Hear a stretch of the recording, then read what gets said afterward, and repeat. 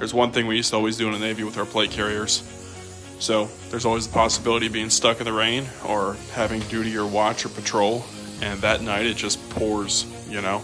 Your plate carrier gets real heavy, your uniform gets real heavy. You want to try to mitigate that weight as much as possible.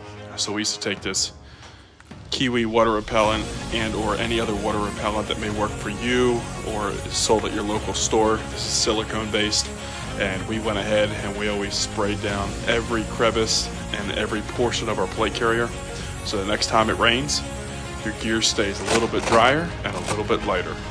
I'll have a full video coming if you guys want to watch me do the entirety of this plate carrier, but I typically upkeep it once every 2 years or something, especially after constant use.